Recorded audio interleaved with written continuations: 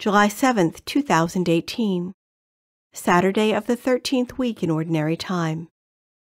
A reading from the book of the prophet Amos.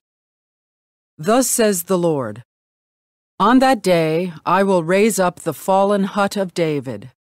I will wall up its breaches, raise up its ruins, and rebuild it as in the days of old, that they may conquer what is left of Edom, and all the nations that shall bear my name, say I, the Lord, who will do this.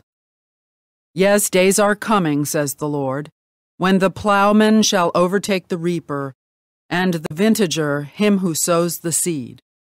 The juice of grapes shall drip down the mountains, and all the hills shall run with it. I will bring about the restoration of my people Israel. They shall rebuild and inhabit their ruined cities, plant vineyards and drink the wine, set out gardens and eat the fruits. I will plant them upon their own ground.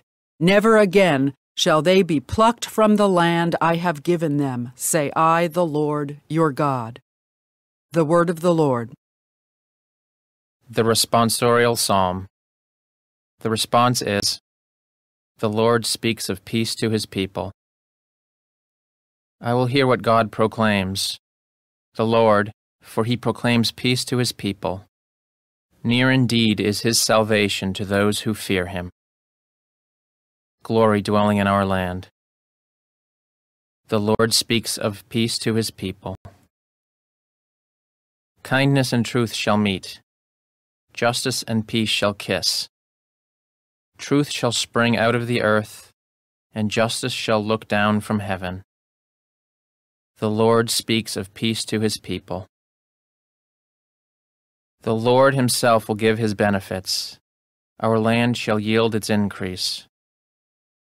Justice shall walk before him, and salvation along the way of his steps. The Lord speaks of peace to his people.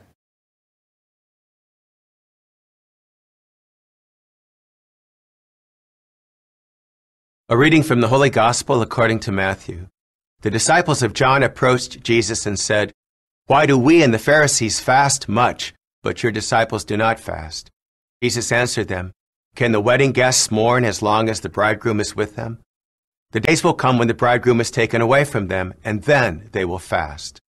No one patches an old cloak with a piece of unshrunken cloth, for its fullness pulls away from the cloak, and the tear gets worse. People do not put new wine into old wineskins. Otherwise, the skins burst, the wine spills out, and the skins are ruined. Rather, they pour new wine into fresh wineskins, and both are preserved. The Gospel of the Lord.